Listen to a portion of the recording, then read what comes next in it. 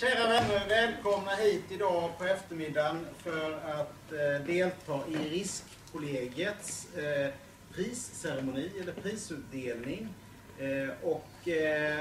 Eftersom vår pristagare föredrar engelska så kommer vi att ha huvuddelen av det här på engelska. Professor Sehgal, it's an honor to have you here. It's an honor to have the Swedish Risk Academy here, and from SSM as host, we are very grateful that we were able to support you with this. And with these introductory words, I will turn to Synnøve to continue. Please have the floor. Thank you. And I think I need, I switched to English, and I think I need microphone so you hear me, because I know I speak a little bit soft. Now, I also want to welcome you to this prize ceremony at SSM, and of course we are very grateful to SSM to be kind to host this ceremony, prize ceremony. Usually this takes place at the annual meeting of the Risk Academy or the Society for Risk Sciences, Riskkollegiet. But this year it wasn't convenient because of traveling, so we are very grateful. Now, for you, those of you who don't know so much about Riskkollegiet, I will just give a short introduction or presentation of what Riskkollegiet is, and also about this these awards that we have. Riskkollegiet, or the Swedish Society for Risk Sciences, is a non-profit, non-governmental organization that was established in 1988 by I think the Director General of SSI, Bo Lindell, and also a group of concerned scientists, and it was as a mini academy.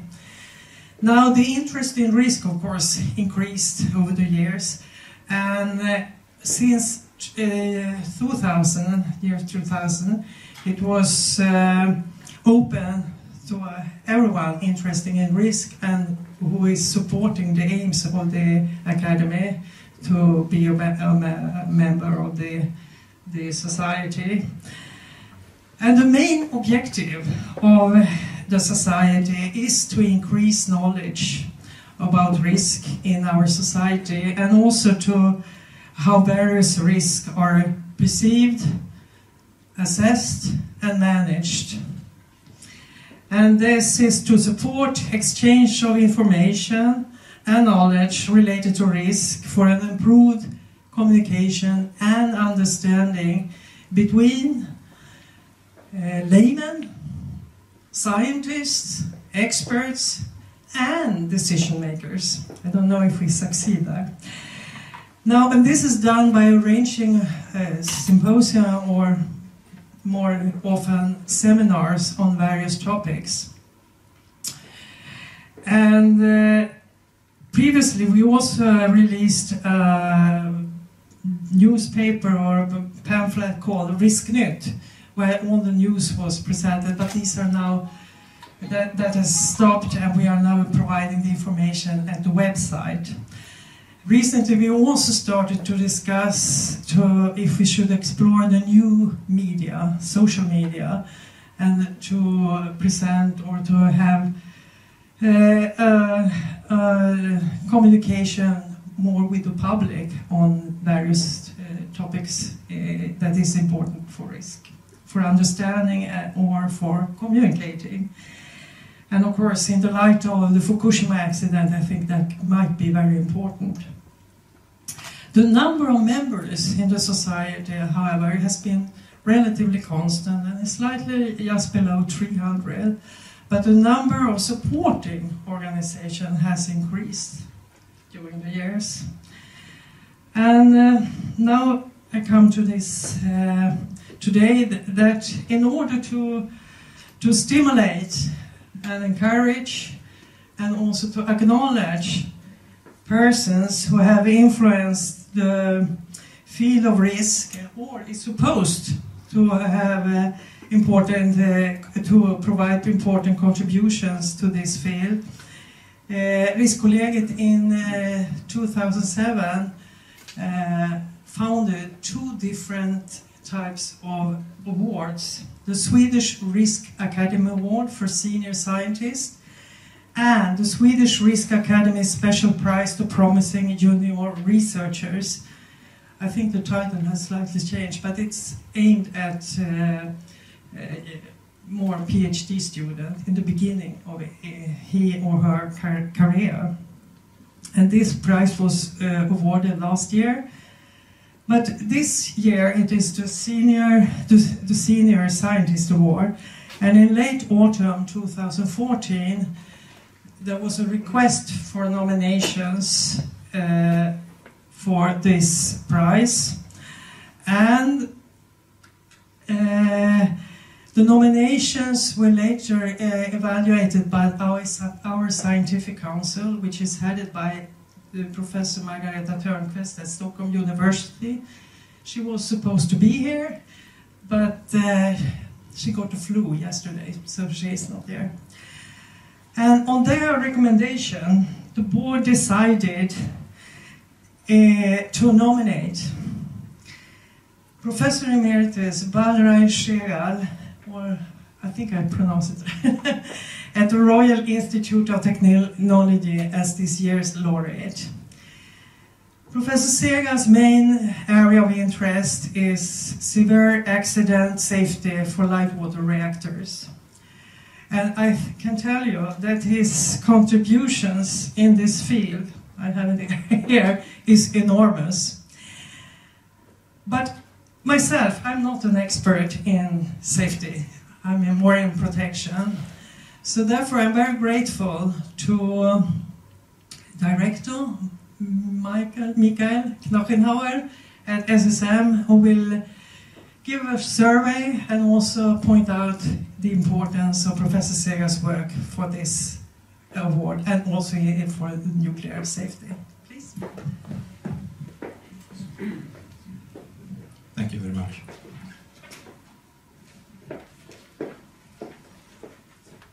It will not be right. Welcome here and welcome everybody. I will not be very detailed in but I'll try to give you a little bit of say a little bit about the general importance of RISE work and to Sweden in general, and also to what we do here at SSM. So with that background, I would say it's an honor and a pleasure for us. We are very happy to receive the question, to host this event, and to a person awarding the Risk Academy Award to a person with such a relevant field of activity as Professor Sehgal. I also, looking at this event, I was a little bit, personally, I was a little bit surprised to find, okay, when did we meet? We haven't really met, we haven't worked together. We've been at several occasions at the events where we have been both, but we've never interacted professionally. However, I've heard your name, and with very positive connotations for about as long as I've been working in nuclear safety, which is, even if I'm not at your very it's an impressive age, I'm accumulating quite a lot of years. It's more than 30 now. And for the latest 10 years, I've been, about 10 years ago, I started going into severe accidents a bit. And that's when you really started popping up the activities at KTH and the research initiated by you. And okay, even if we haven't worked together, I checked you out on LinkedIn, of course. We are second connections, and we have 181 connections in common. So we definitely move in the same circles. You have a very wide international activity, even if you're well known in Sweden. And looking at, not going into any details, but you've been, among very many other things, you've been acting as an invited expert to review technical aspects of a lot of research programs, the US, Japan, Europe. You've served as a liaison officer for OECD, and you've coordinated a number of very large European Union research programs. So internationally you are well known. I know you share your time between Sweden, which is your base, but also you go a lot to the US, you go a lot to other countries. But I would say Sweden and your activities in Sweden are the most important to this forum, and the reason why we're sitting here today, I think. And your impact in Sweden has been considerable.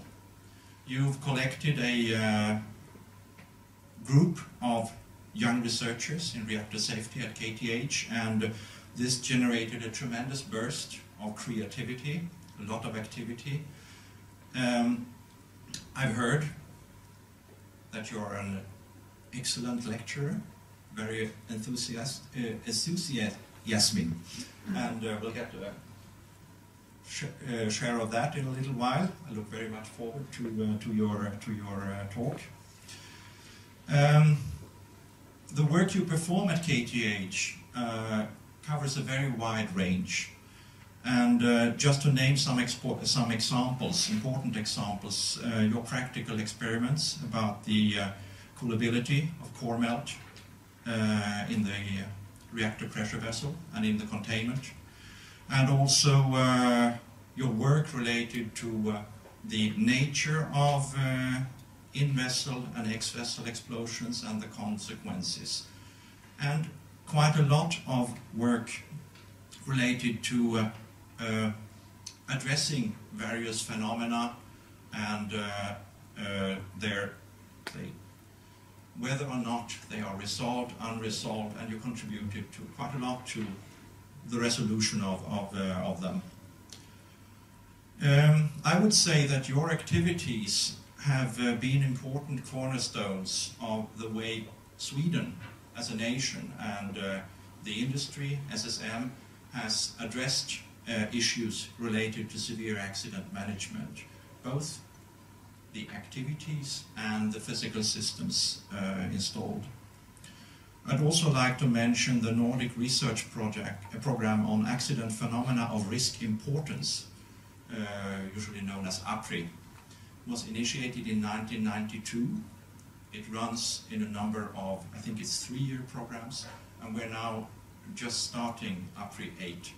APRI has been an important activity for us, so SSM R&D, for SSM R&D, APRI has been an important activity, and KTH has continuously contributed very widely and very importantly to the APRI program.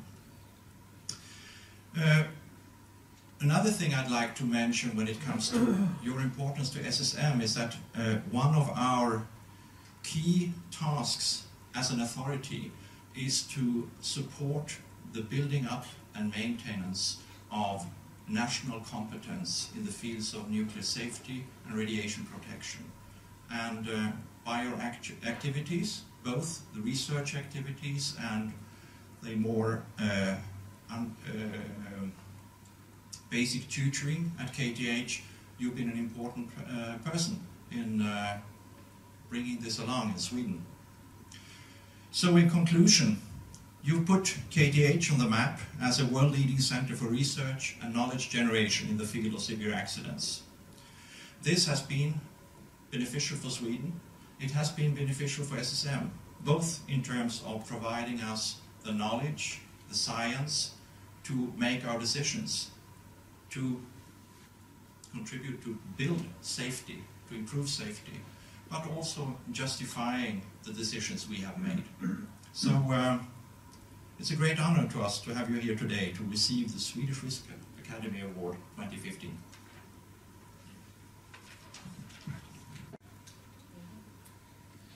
Okay, Professor Sehgal, we will honor you with this prize for the work you have done in nuclear safety.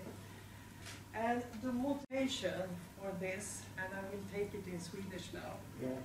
Professor Sehgal har under en lång forskarbana i USA och Sverige givit väsentliga bidrag till kunskap om reaktorsäkerhet och speciellt om svåra haverier i kärnkraftsreaktorer.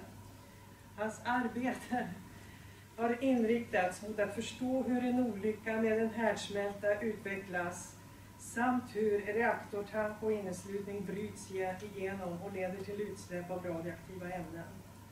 Professor Sehgals arbete har resulterat i världsledande beräkningsmodeller som används för analys och hantering av svåra reaktorhaverier. Hans insatser har fått stor betydelse för svensk forskning och svenskt internationellt samarbete inom reaktorsäkerhetsområdet. Congratulations. Thank you very much.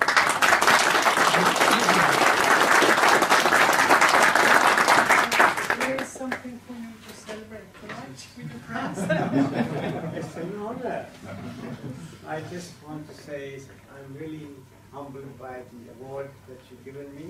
It's an honor and a good one because it's appropriate to the profession I've been following for the last, since the TMI-2 accident, really. I came up here in 1992, and that's when the Opry project started, actually. So it's a long association, and this is like a culmination of some of the, work I've been doing, that I get some award for it, which is good to have. Very pleasurable. We also bought you some flowers. It's springtime, so Yeah, it's something to look at also. I can't hold too many things, but I will hold it good. I will Yeah. put them back in the water. Okay. All right, good.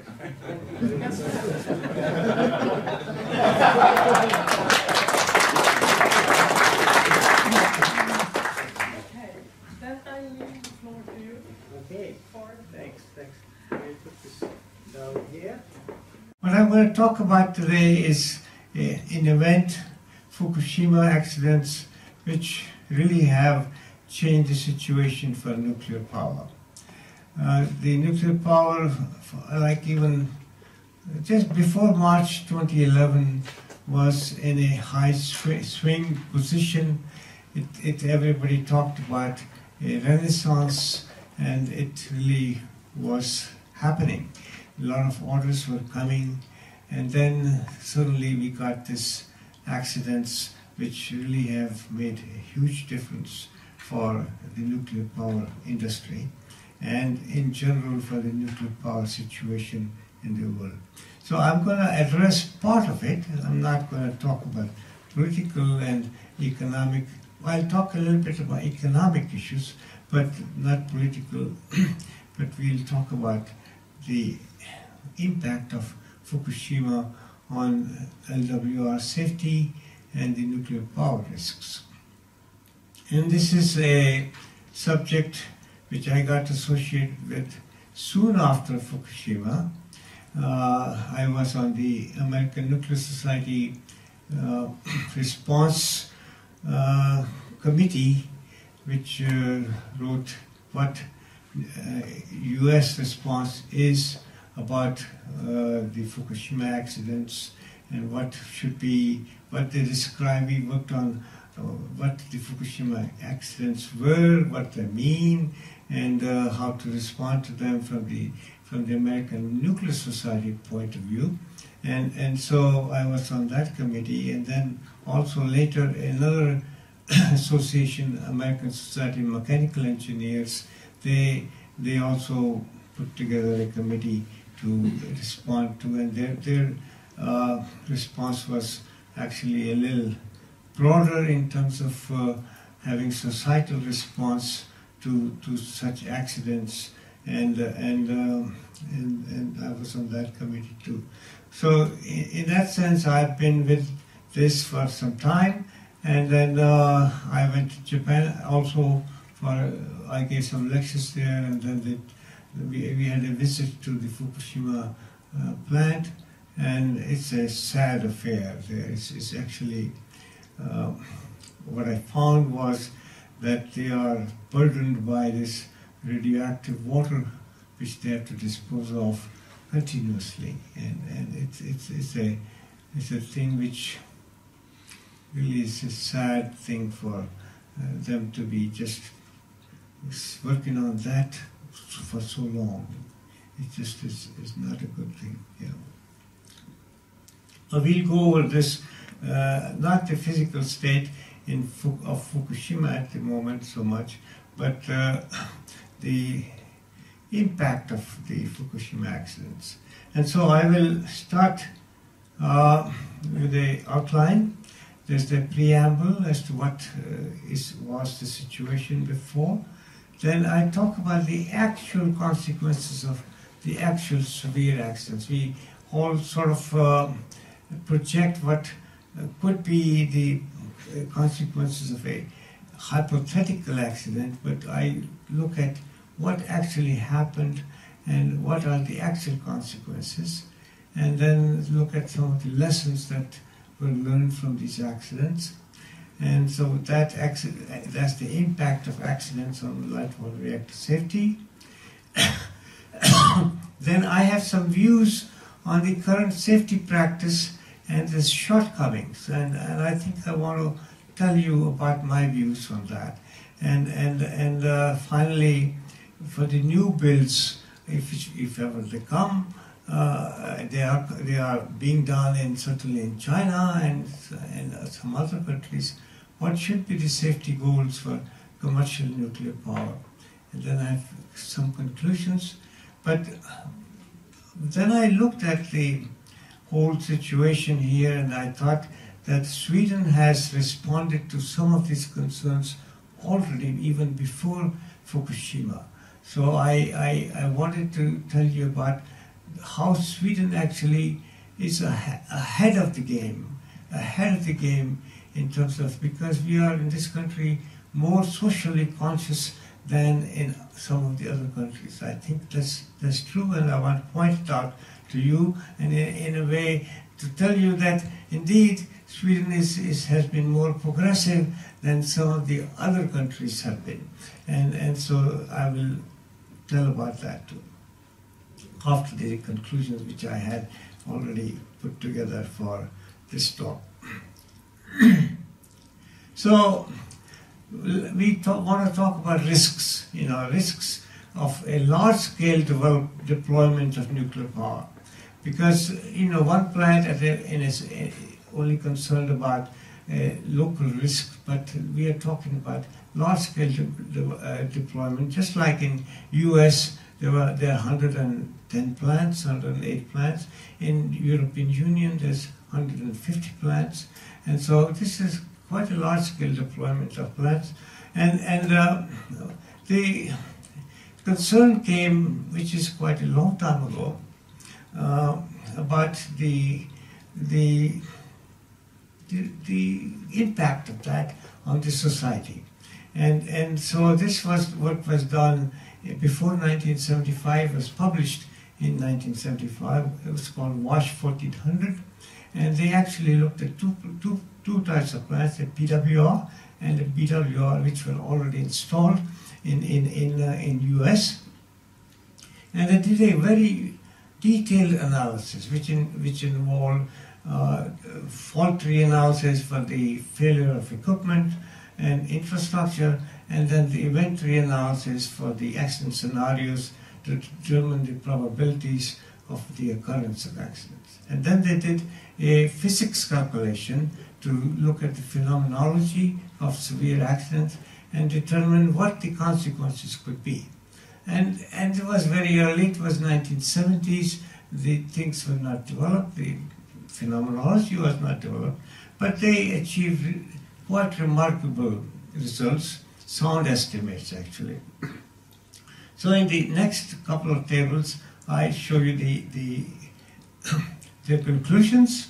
They said that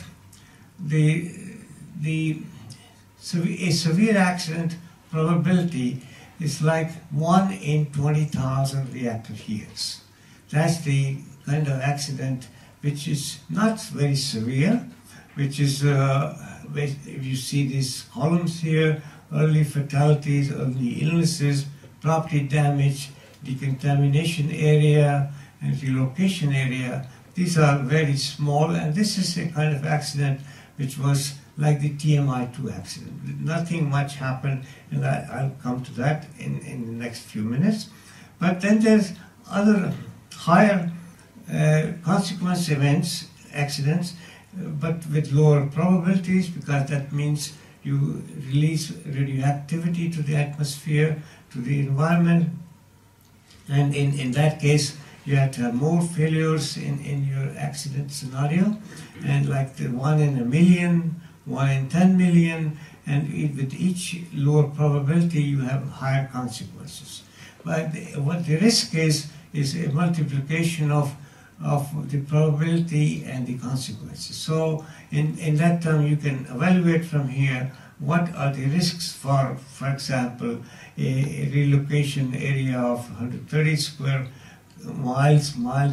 This thing is in miles because that's US, and it's like 2.56 times that will be the square kilometers. So these were the numbers which they generated, and they also generated numbers which were latent cancer fatalities, and thyroid modules, which is the iodine deposit in the thyroid, and genetic effects.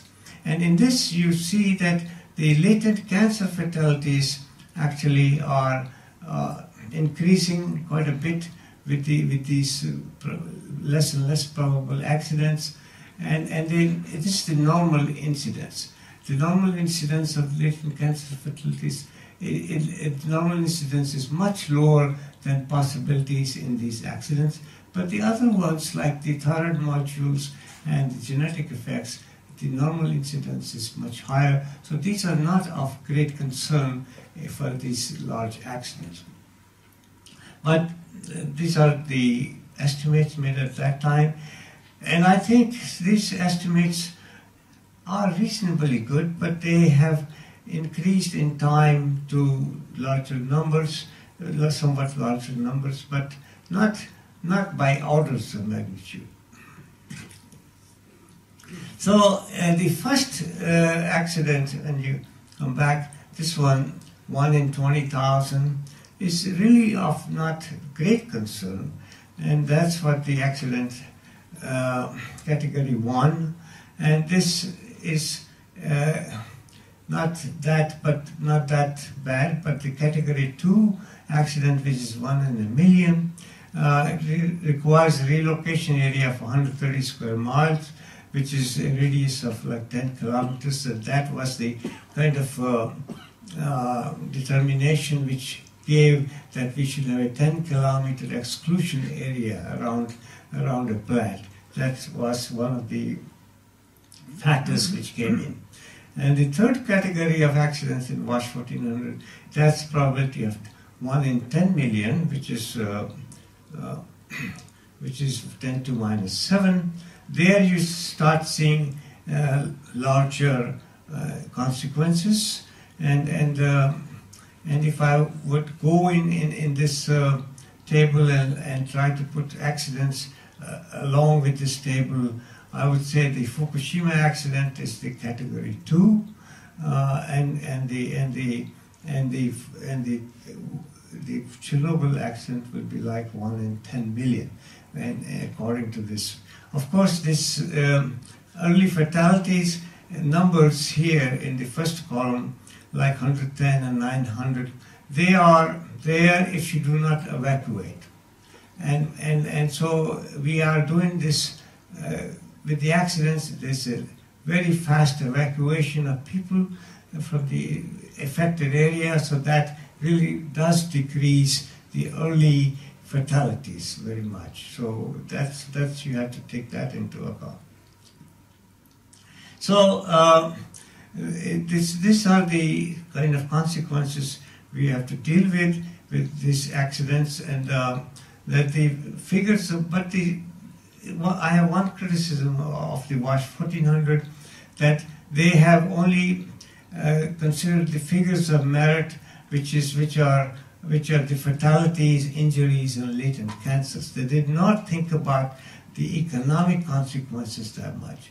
they have a number here for the property, total property damage, but they did not think about rehabilitation of people and did not think about the cleanup that one is necessary to do if any area which is affected. So that the numbers which they quote for economic damage are much, much smaller than what actual economic damage can be of a nuclear accident. So this is what the situation in 1975, and then we had the TMI-2 accident, which followed in 8-9 years. It was in 1979. It was 4 years later we had the TMI-2 accident. Now we were lucky. I think we were lucky in this accident. The luck part is that the operators turned on the pumps which were cavitating and made the vessel full of water.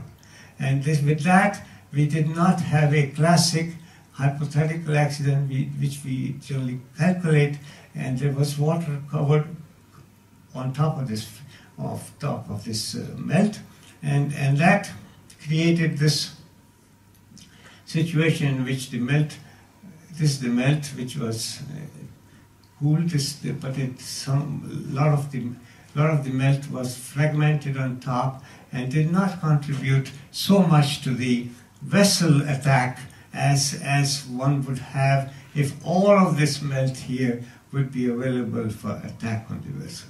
So only about 20 tons of the melt came down here, and the vessel was full of water, so we were able to cool it. We were able to cool it. So this accident, we had a lucky break, and so vessel did not break, and we did not get the melt into the containment, because that's when the big havoc starts, because the containment is designed for certain pressures and thermal loads, and the TMI-2 containment was actually well designed, and we had a hydrogen burn in there, which we had a pressure generation of 2 bars, but the containment was designed to take that. They were designed for 5 bars. So we did not have that much of a consequence as we would expect in a hypothetical accident. And this is the release from this is the reactor coolant system, and we got a lot of release there. 30% iodine, 50% cesium came into the reactor coolant system. It came into the containment, and then still quite a lot of release to the reactor building, but the containment did not suffer any leakage and no damage. Some of it came into auxiliary building because the door was open for an hour, but the auxiliary building also did not have any damage, and so the total release to the environment was 5% of the noble gases and 10 to minus 6% of iodine. So very small amount of release took place to the environment, and the contamination area was basically the reactor boundary gates, and not to any environment. And people were, of course, in panic, and they went around, but they didn't need to, and so they came back soon. So home back soon. So that really was a good result for a pretty nasty accident, because half of the core melted in this accident. The next accident happened in 1986.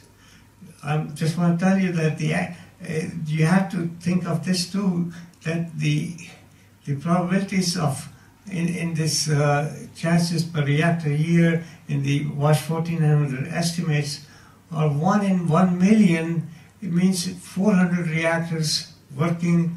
It would be like 200 years before an accident should happen. But we have had this 1, 2, and 3 accidents in quick succession practically.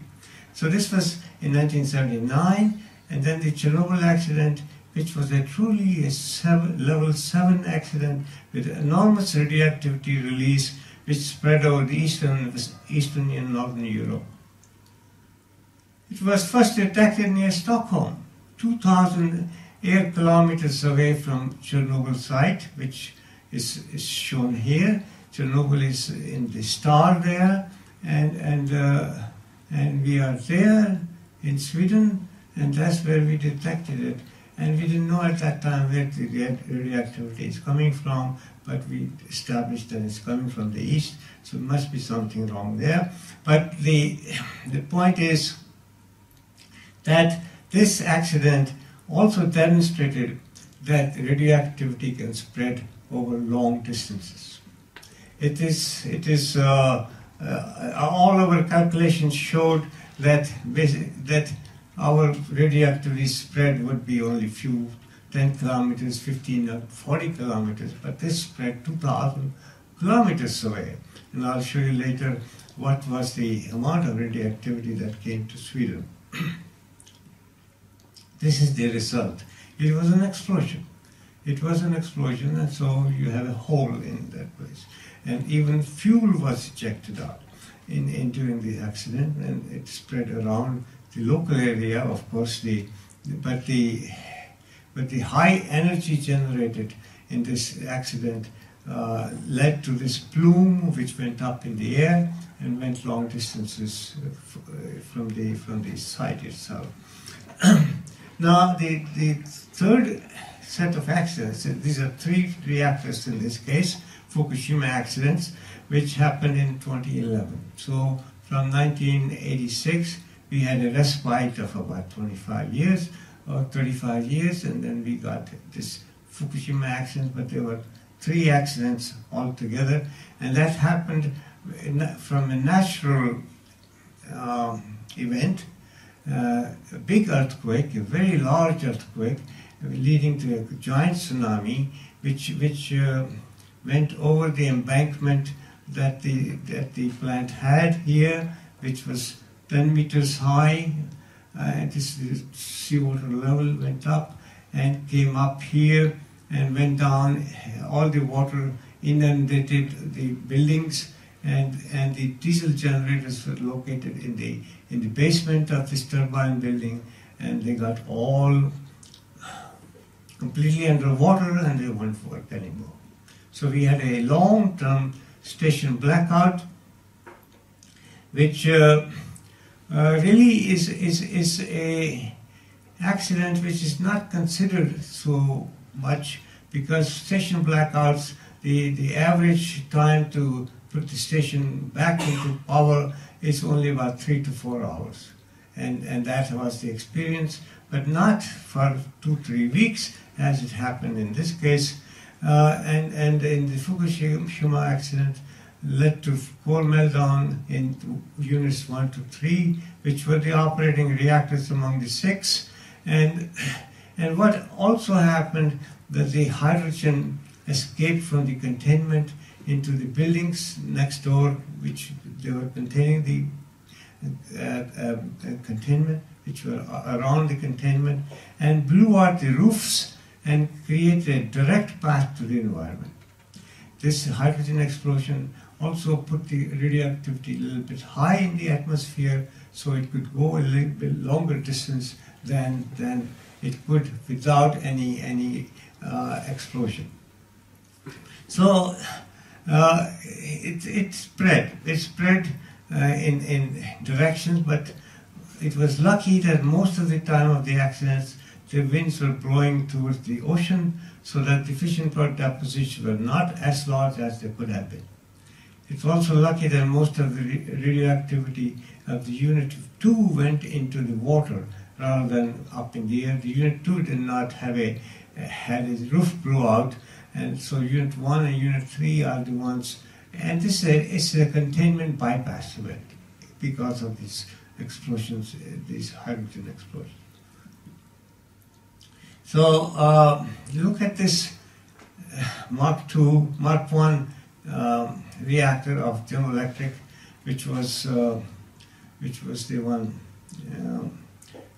in this case, it's a small reactor. It's a small containment, but this was a 400 megawatt megawatt electric reactor, number one.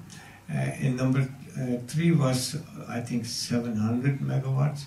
But it's a smaller reactor, but the containment is so small. And the containment is so constructed that this is one on top of the other. It's a construction like that. And the seals were old, and the pressure went up in the containment, and that's when the leakage took place from the containment into the outside building. And this is the outside building, and that's where the hydrogen burnt and blew the roof off. So that's how this accident proceeded. And this is the some numbers which are in measured depositions in the environment. This is in a village called Litate, which is 40 kilometers far away from the site. And this number here is the important one, which is cesium-137, because this lasts for 30 years, half-life. And this is so many becquerel per kilogram.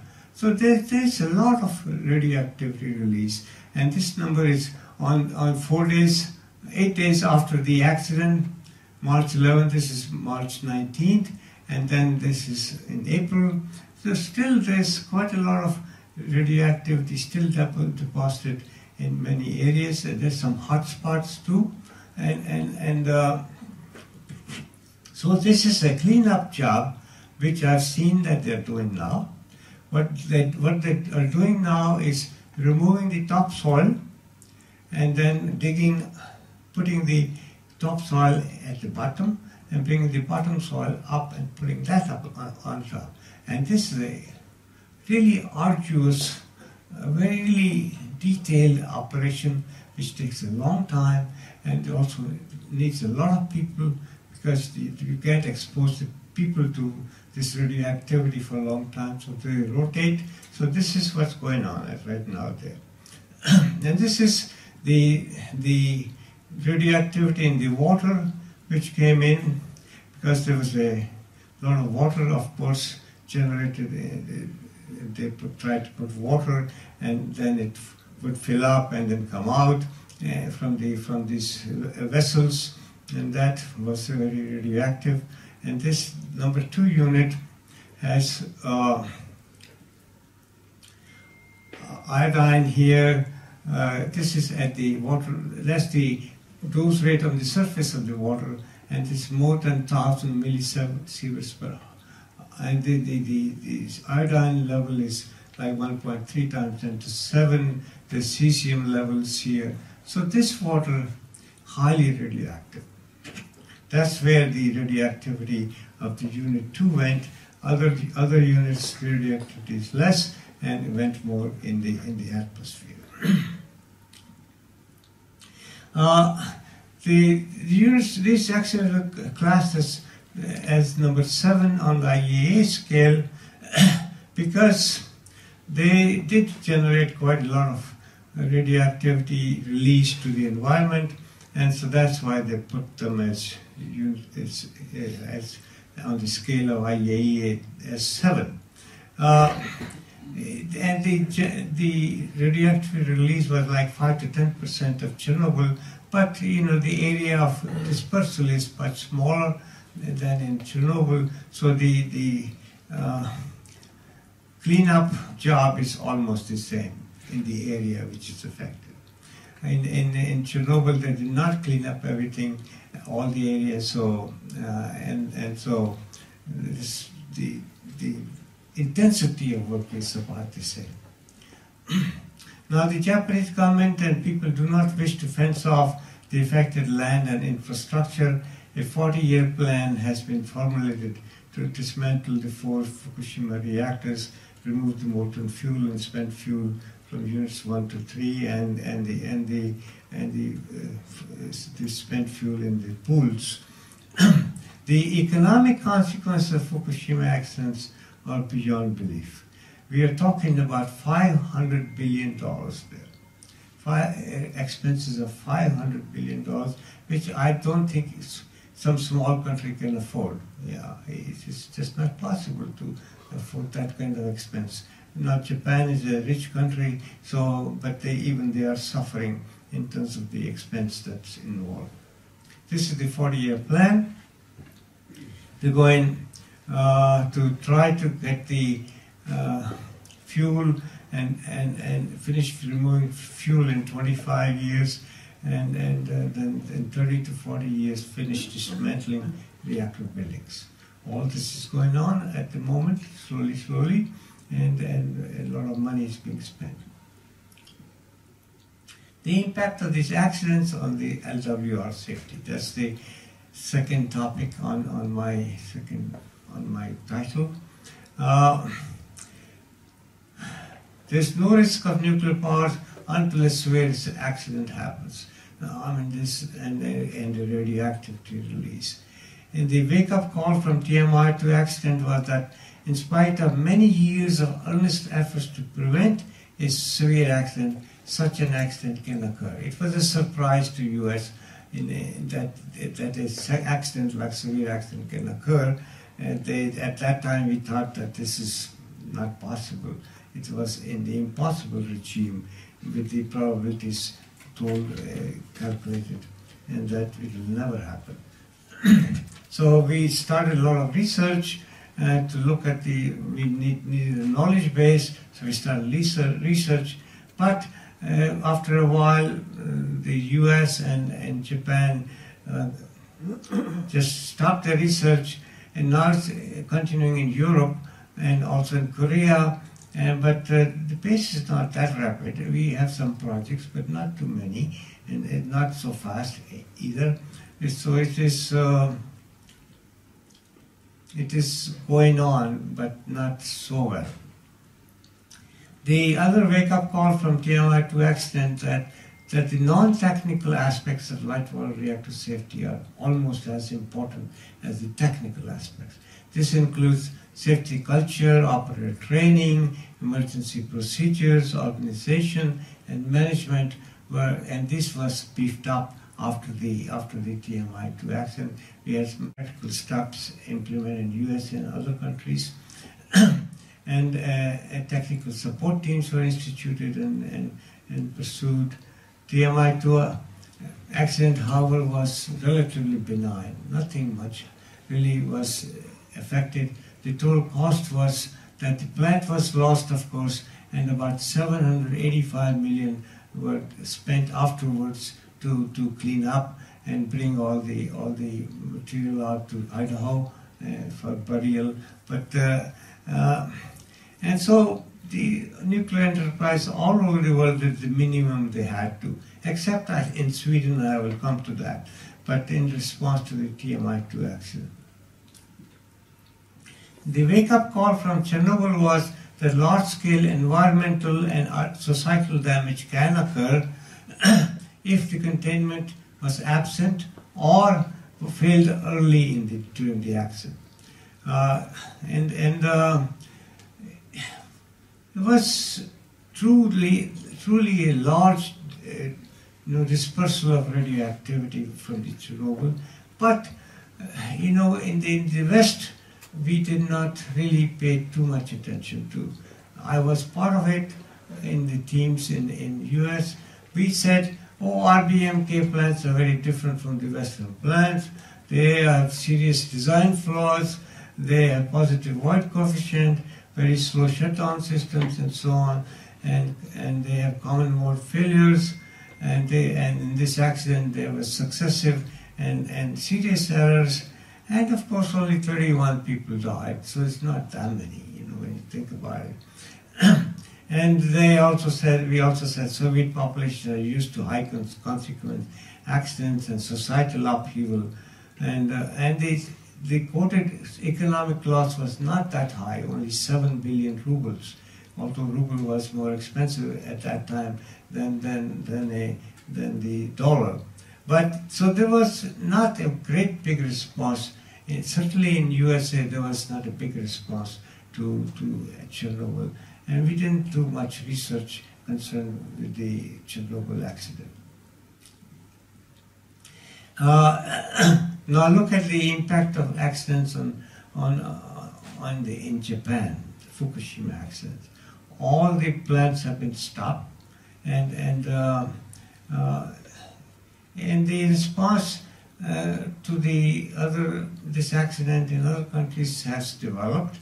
Stress tests for all the commercial nuclear plants in Europe, but in USA we did all these studies, but not much is being done in response. Not much is being done right now. There's all kinds of administrative measures, management measures have been, but there has not been any changes in the plant and the whole different infrastructures. Now, the lessons learned this is my view on this impact of accidents on LWR safety. And the first lesson that we should learn is that the public is most upset when they have to leave their homes and possessions and they cannot return readily to their homes again.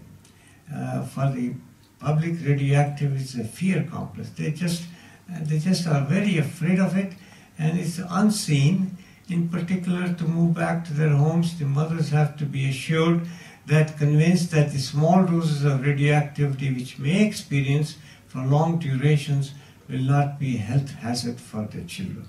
This is the most important statement I have here, that the people themselves do not want to come back unless they get convinced that the radioactivity is not going to affect the health of their children.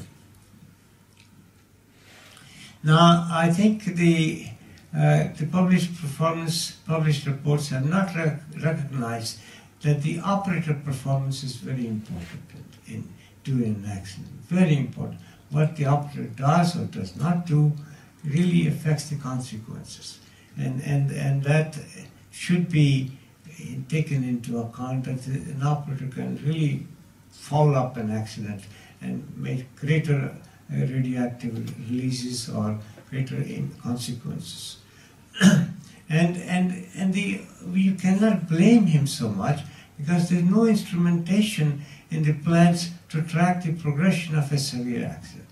We really don't have any instrumentation to say, yeah, here is radioactivity in this room and this part of and here's some hydrogen which we should think about. We don't really have any idea where's the pressure in the containment so well. We just don't have the instrumentation. There was no hydrogen meters in Fukushima reactor buildings or the fission product measurement, and they could not be. They did not know where the accident is proceeding, what the consequences of the accidents are, what they could do. They couldn't do very much, but they're mostly flying blind. Yeah. Now, I think no consideration of societal and economic consequences are currently they are being addressed now, but there was none initially when the Fukushima accident happened. We have been paying attention to risk, but only through the probability and not through the consequence. Which means we are trying to prevent accidents all the time. We don't really mitigate the accident's effects, but we are just always trying to prevent.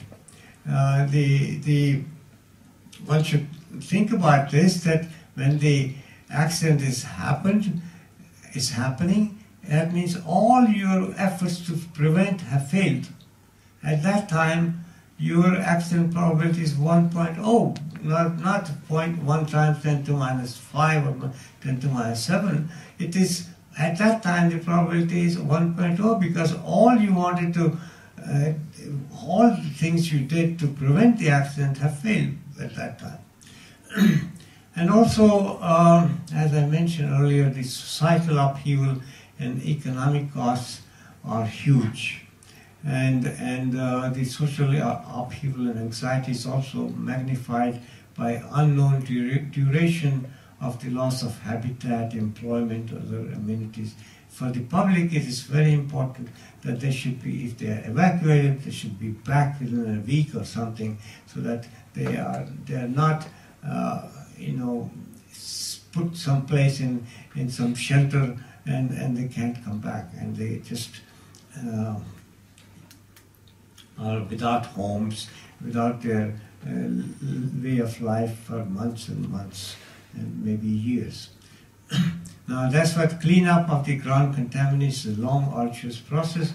It can take months, it can take years, and also there's going to be controversy and disagreement on re-entry conditions, which can disturb the populations a lot. And so the societal and economic risks should become part of nuclear power risk. The utility owner of a plant cannot really provide for these great big accidents. They cannot cover such costs. So there has to be a national treasury which has to be allocated to take care of some of these very heavy costs that can occur. Now I have some other shortcomings which I'm going to talk about. One is the concept of residual risk.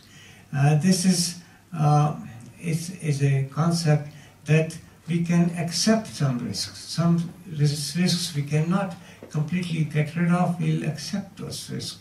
And these are basically for events which we cannot calculate too well. Ex-vessel steam explosion, base melt through, containment failure, timings, and characteristics. After 24 hours is the provision in the current regulation, the US NRC, that what comes out after 24 hours is acceptable in a way. This is because the containment timing is fixed as minimum containment timing for the containment to be intact is 24 hours. After 24 hours it fails, so some radioactivity will come out, but this is in the residual risk. So these risks are accepted. I think my view is that in Fukushima, all these things that we needed, like a long, tall wall and other items that they needed during the accident to prevent to have the valves open and all that, they were very small amount of money compared to what the money we had to spend afterwards. So the consequences of such accidents are too large, they cannot be accepted as residual risk. So now we do need to tell people that no generation of electricity can be without some risk, but we also have to tell ourselves that a rare high consequence nuclear accident should not become residual risk. Another thing which we always invoke is the cost-benefit and backfit rules. And this is more a criticism of what's being done in US rather than in Europe. The cost-benefit is invoked when backfits or major improvements may be proposed for commercial nuclear power plants. This is not required in Europe, but perhaps in other countries as well. However, always utilities talk about it's going to cost us so much. Do you really want it? You have to convince them that, yeah, you have to do that.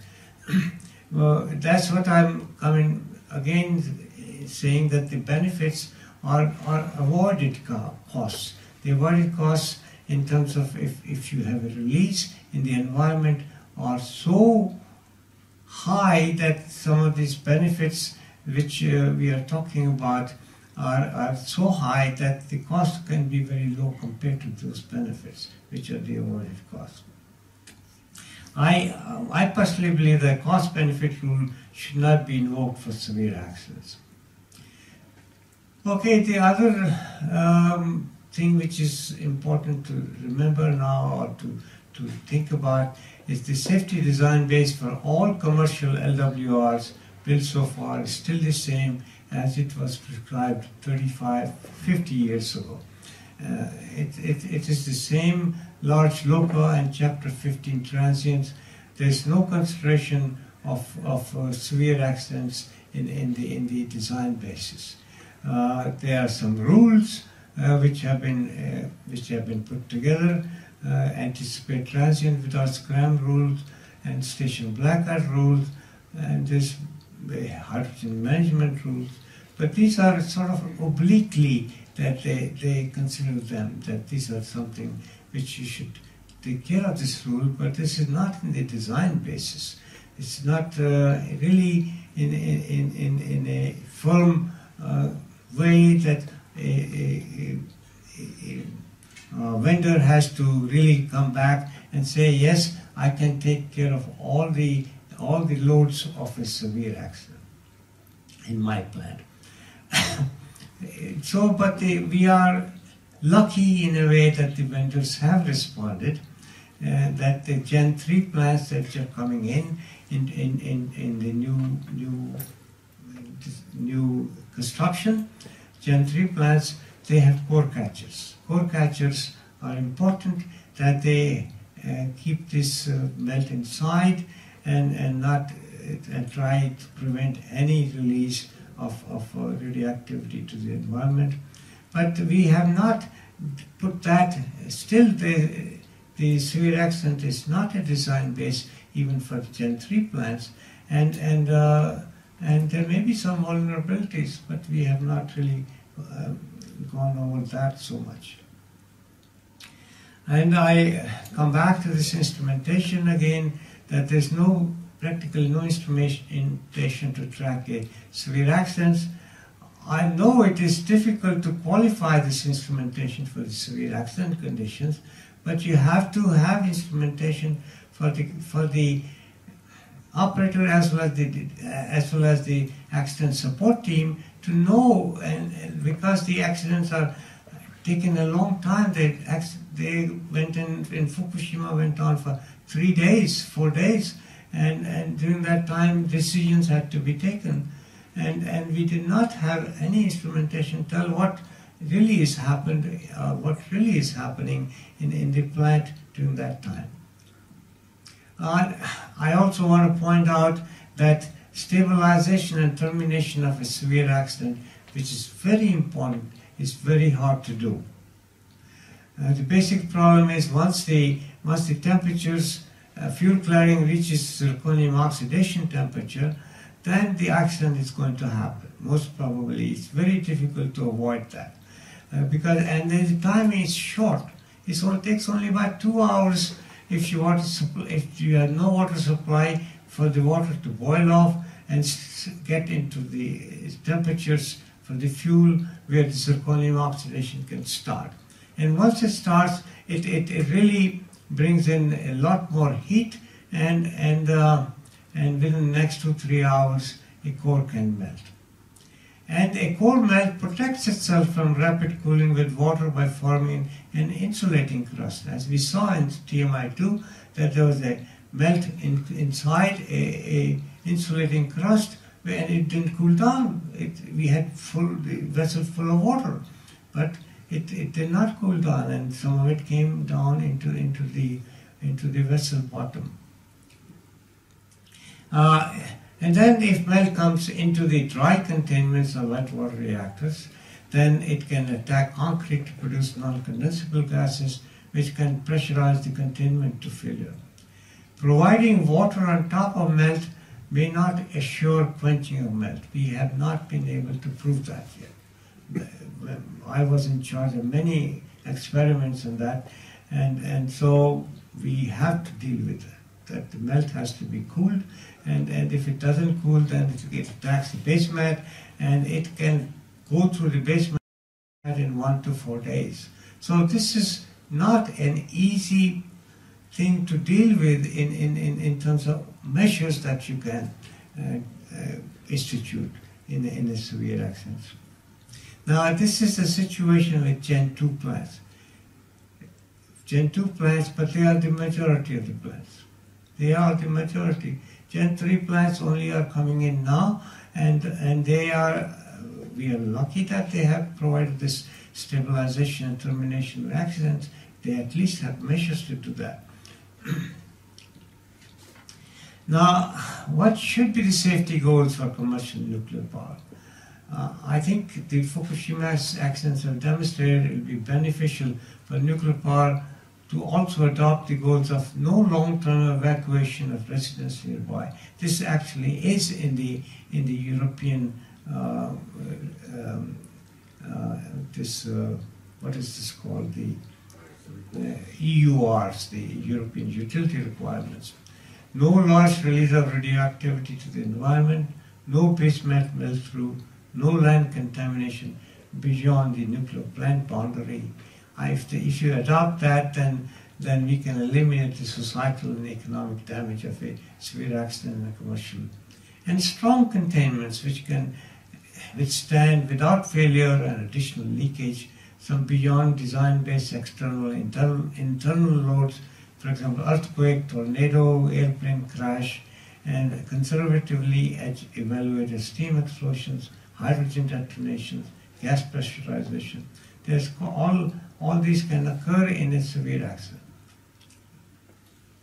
So, in terms of conclusions, we believe that safe nuclear plants should have systems to both prevent and mitigate consequences of a severe accident, stabilize and terminate a severe accident rapidly, provide a filtered vent system to manage early or late releases if needed, provide hydrogen control systems in all buildings, provide qualified instrumentation to track a severe accident. And concurrently, programs be started to educate the public that electricity is not risk-free. We have to have some risk. It's always some risk associated with electricity generation. With hydrocarbon burning as distinct long-term health and environmental damage consequences. And also we should educate the public that low-dose radioactivity may not have drastic health effects for all ages. Epidemiological studies should be started in this respect to demonstrate that.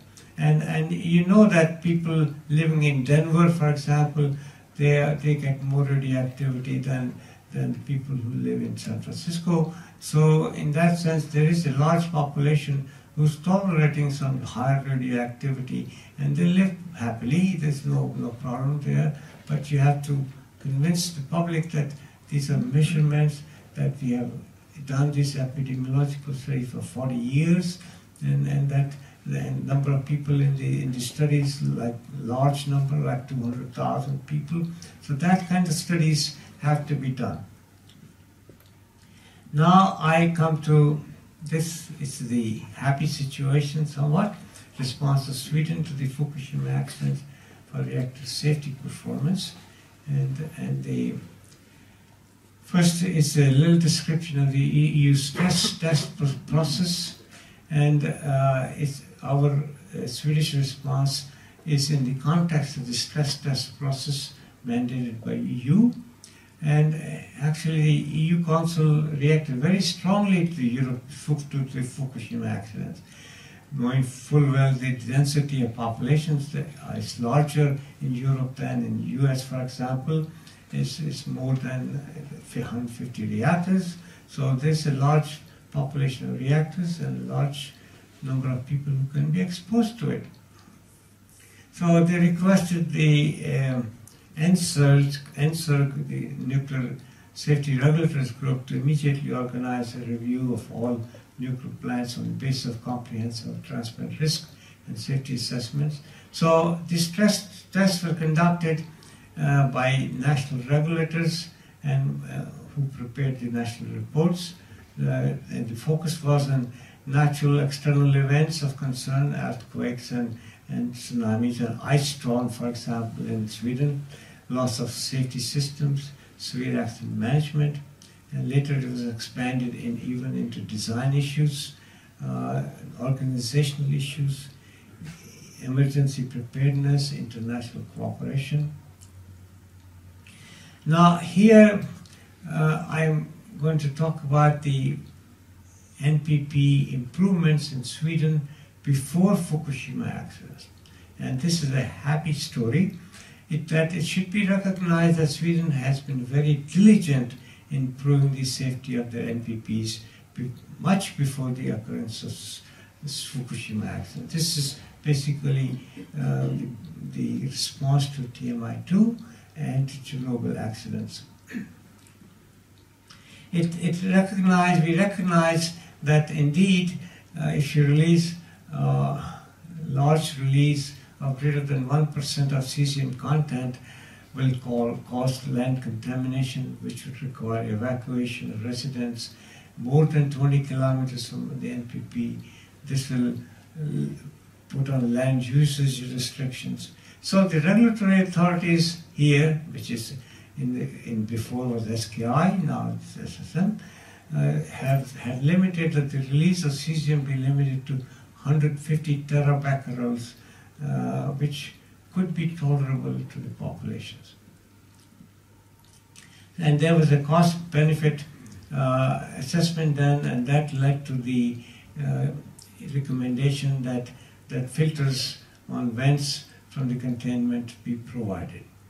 And the filters they chose, which was based on the test which I was involved with also when I was in EPRI, the LACE experiments, and this was the multi-venturi kind, which had a TF, decontamination factor of up to 4,000. And they also provided that a 24-hour total station blackout be the design basis for this kind of evaluation. And no single failure in BWR pressure suppression function. We are mostly BWRs, and so this was that the pressure relief should not need operator action if containment integrity is threatened. These decisions were done in 81, which was after the TMI-2, and in 1986, which was after the Chernobyl accident. So the Venturi filters were installed in 10 plants by 1998. The 2 plants, which the Barsebäck near Copenhagen, they were actually another containment was provided for filled with stones, pebbles, to retain any radioactive release that could have occurred in an accident. And they also prescribed that a safe, stable state be achieved for the degraded core without undue delay, and for that we put a water pool under the core, under the vessel, which would be 9 to 12 meters deep, and it was assumed that no high conversion ratio steam explosion would occur. And there was also idea of putting water level all the way up to the vessel, but that needed a venting, and also was concerned that the steam explosion could be large if the vessel failed, and it was commendable that the Swedish regulatory authority SKI at that time considered the issue of large release from BWR early in the reactor safety game from a societal and economic damage viewpoint, which was not done in the United States and probably not in Germany either, and some of the other countries as well, because all the many countries just followed US example and took the regulations from US. Now, about the releases, we want to compare what the releases were compared to what the stipulation of 150 terabecquerel. The release from Chernobyl was 1,800,000 terabecquerel of cesium, and 85,000 terabecquerel of cesium, and 1,800,000 terabecquerel of iodine, out of which approximately 4,000 terabecquerel of cesium-137 came to Sweden. And the numbers are here. The areas contaminated at greater than 1 curie per kilometer square for Sweden was 12,000 kilometers. And for, of course, Russian Federation, Belarus. But even for Italy was 300 square kilometers. So this is the consequences of. But that it should be mentioned, Sweden is a long way from Chernobyl, 2,008 kilometers. But there was no additional equipment or measures provided in the plants, except the completion of programs already started. Filter vented work was completed on 10 plants in 1998. Programs were started on human factors, interface between man and technology and organizations, feedback from operating experience, a periodic safety assessment of existing plants, including detailed plant-specific PSAs. But this is the radioactivity which got deposited in Sweden, and you see that here. And there's some areas where it was little kilo, about 20 to more than 100 terabecquerel per meter square, and that was right where these blue areas are. And on the right side you see the whole map of Europe and where the radioactivity from Chernobyl went, and mostly it's deposited, but some in Finland also a lot of radioactivity, and then some of it went to the other countries on the south side too. So the action plan is to rely on the already installed systems after the TMI-2 accident. There's, however, several measures of modernization and safety upgrading that are being performed. These include the following measures, and these are measures which I guess SSM knows about, and they have already actually asked the plants to do those. But I have some personal observations. That a nuclear accident of any magnitude, even 150 terabecquerel, is a societal and economic disaster. Since the population are scared of radioactivity of any magnitude, another accident of a large release would evoke strong public reactions which can shut down all nuclear activities in the world. In spite of the fact that with the people evacuation risk for fatalities would be as low as incurred in the Fukushima accident. Nobody died in Fukushima. You know, there was the response of Sweden and other European countries is comprehensive and in conventional sense. However, it appears that all stakeholders have shirked away from backfits. Nobody wants to do any backfits, really. And the LWR plants of Fukushima type in USA have been avoiding commitment to filtered vents even. The plants in Europe have acted responsibly to install the filtered vents on most containments, upgrade the safety of plant to the extent there may not be an immediate large release of radioactivity. But the plants which are being upgraded are Gen 2 plants, which do not have containments which can assure complete coolability of a core melt to stabilize and terminate the accident. There's still the hazard of base metal melt-through to ground contamination, radioactive water, etc. The cleanup of the plant and environmental contamination is a terrible consequence which can last for a lot of years. To assure melt coolability in Gen 2 plants, more research into backfits would be helpful. Another action missing in action plan of Sweden, as well as those of all other countries in the world, is the provision of instrumentation in the plant to define for the operator and the supporting technical organization the start and the progression of severe accident in the plant. It will require instrumentation at several locations in the plant system of thermocouples, hydrogen meters, fission power, radioactivity sensors. The provision of such instrumentation would have helped the operators in Fukushima to gauge the extent of the hazard and the progression of the accident. So I think this is a good idea to do that. And certainly the installation of thermocouples on a vessel wall is not a difficult backfit, although the probability is high that a high radiation field will have to be dealt with. The utility staff could determine the most advantageous location of instrumentation after some analysis.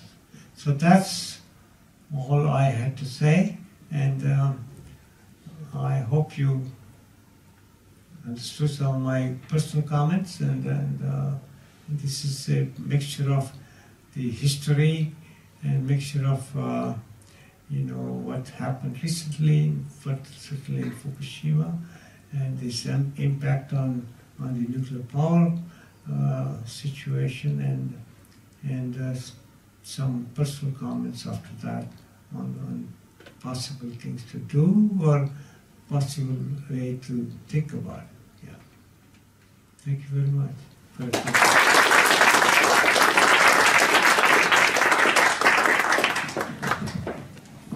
Thank you very much.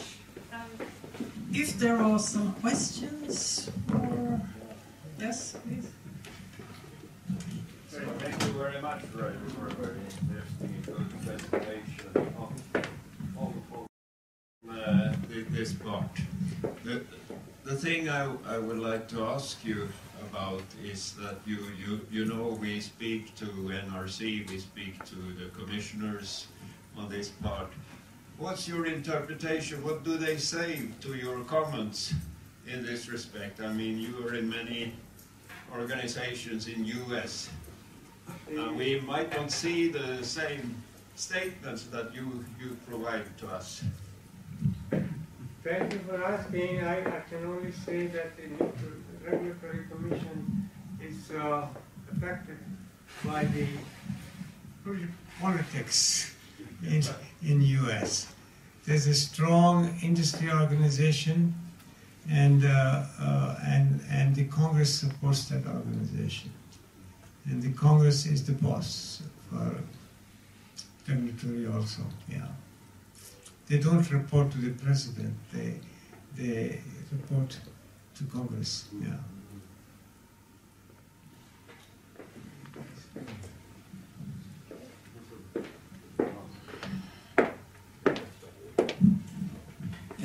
Do you believe that we should consider new methods to estimate risk at nuclear power plants?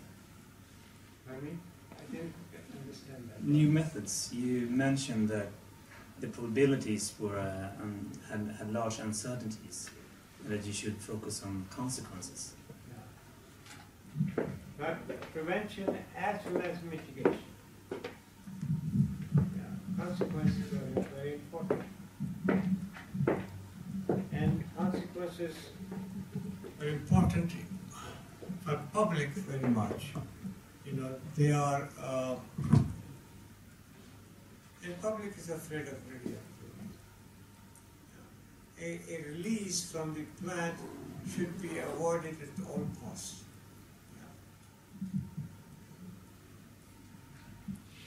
Do you think that one should update the WASH? What you call it? WASH 5? Yeah. It was updated in New Reg 1150. It was called, and that was done much later. And they came to the same conclusions almost as the WASH 49. More questions? Should we leave you with this? Okay, Kalle. I'm Carl Berglöf, Vattenfall. Imagine there would be another severe accident in the near future. We will hope not, it will not happen, but imagine, what would be the impact, do you think, for the nuclear industry on a global scale? It just go down.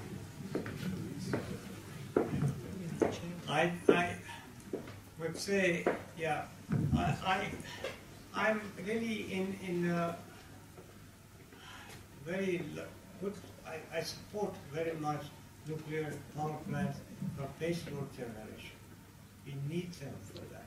We really do need nuclear plants for baseload generation.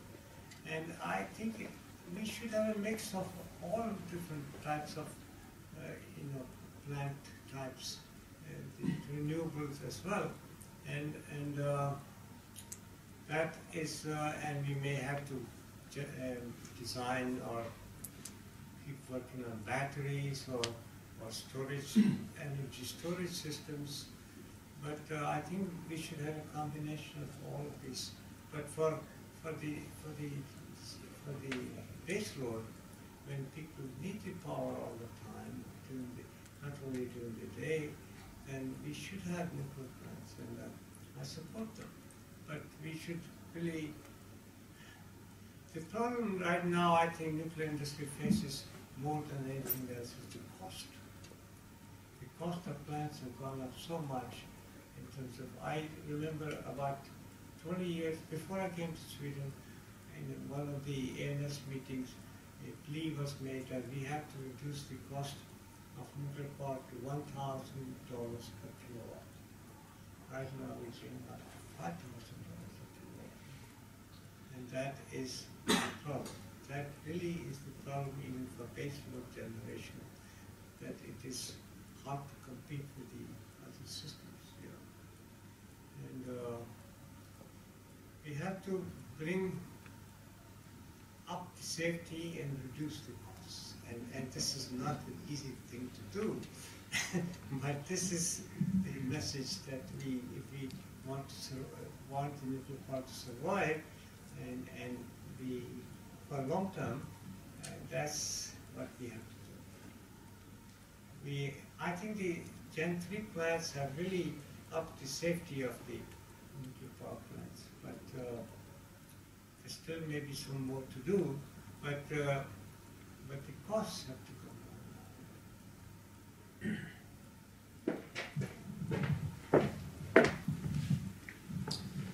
Yes, I will echo what has been said. Thank you for an excellent presentation, and I would like to catch up where you stopped right now, and that is what I can feel or what I see around the world now is that we have new countries that want to embark nuclear, and then the old nuclear countries are reluctant to continue with nuclear. And what I am afraid of is that we will go back to building Gen 2 reactors due to the cost factor of Gen 3 reactors, and with the lack of this new safety modernization work that have been going on in the mature nuclear countries. For example, I have been asked by a representative from Mali, from Kenya, from Egypt. We have the projects in Vietnam. I will in May go to Belarus to see their new project where they are building 2 new reactors. And how do you reflect on the situation, the regulators, the society, and the vendors who desperately needs to sell their products? Thank you. For example, I would say I have advised the Indian government to go to Gen 3 plants only, not to Gen 2. And even the plants which are being built now in this Emirates. I've been critical of them that they are still Gen 2 plants. They have a investment retention provided there, but the power is too high. From my point of view, it's just at the very edge, and they probably could operate them at 1,000 megawatts, and that'd be okay. Yeah, but this kind of they probably will not, and that's the thing. They probably will. So that kind of thing. I think it's important to stipulate from our point of view, from the more advanced countries' point of view, tell people that you are building this in a high density, population density areas, you should think about your people. Think about your people. Of course, every plant owner is praying to God that nothing happens to their plant, because it's a probability argument, you know, after all.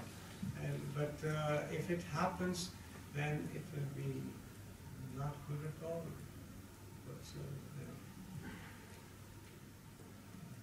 Okay, I'll step back to a technical question after some very interesting, more political questions.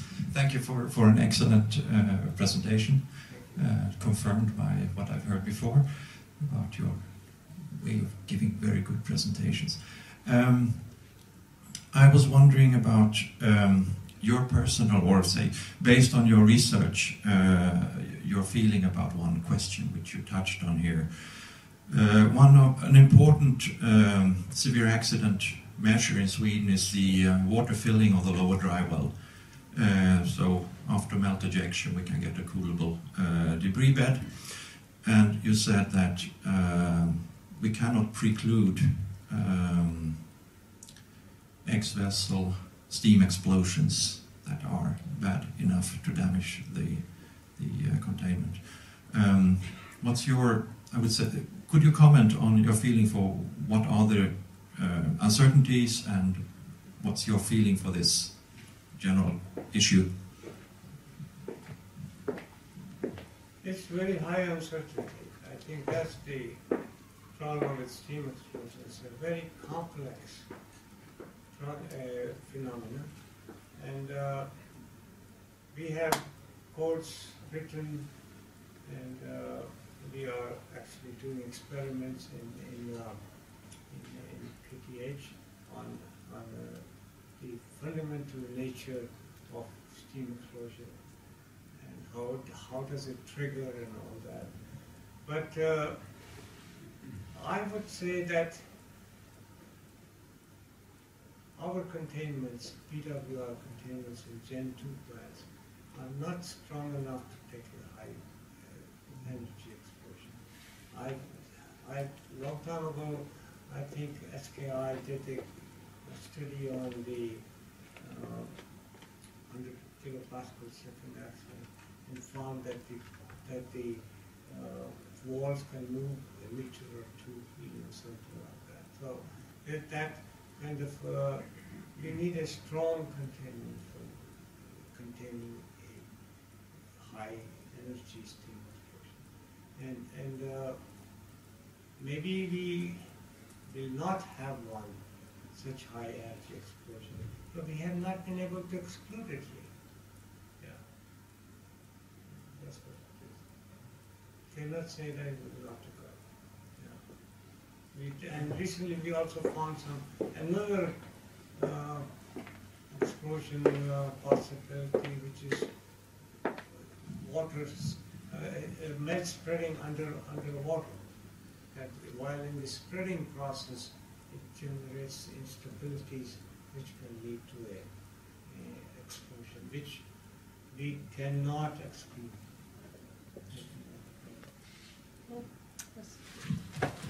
Jack Valentin, formerly of ICRP, thank you very much for this very interesting lecture. I have two questions. The first one is simple. You didn't include wind scale, and I thought the wind scale accident is similar in consequences to Fukushima and would have made a difference to the probability argument. And the second question is more in line with what Frederick brought up.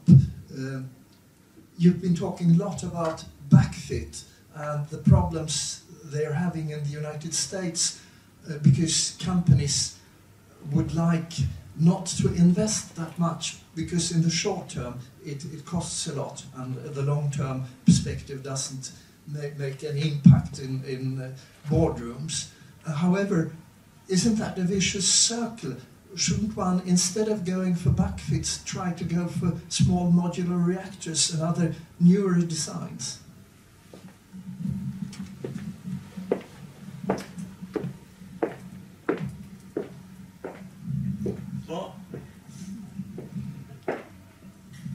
I think the wind scale issue was, I excluded that because that was graphite cooled, air-cooled reactors, which are not, my title was like LWRs, yeah.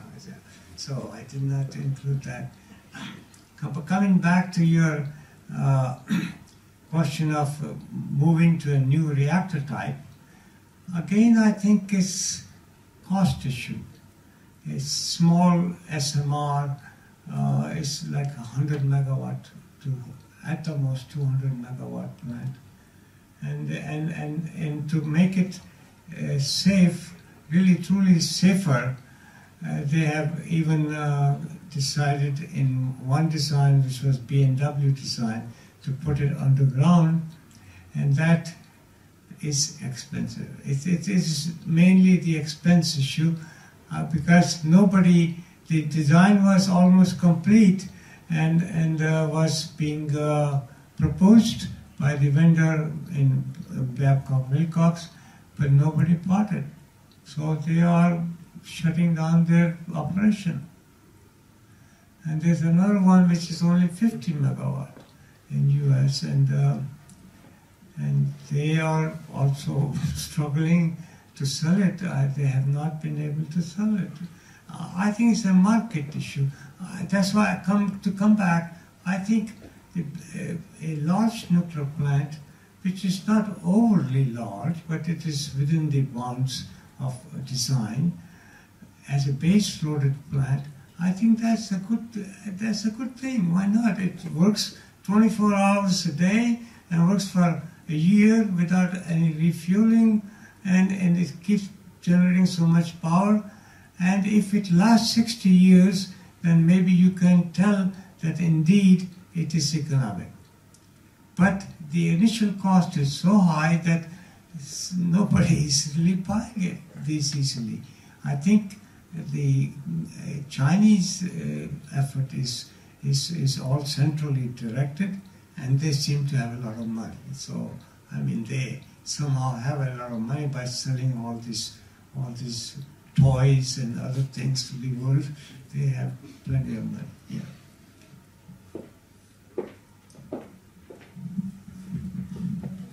Okay, thank you. More comments? No? Okay, I think we thank you a lot for this interesting. Yeah.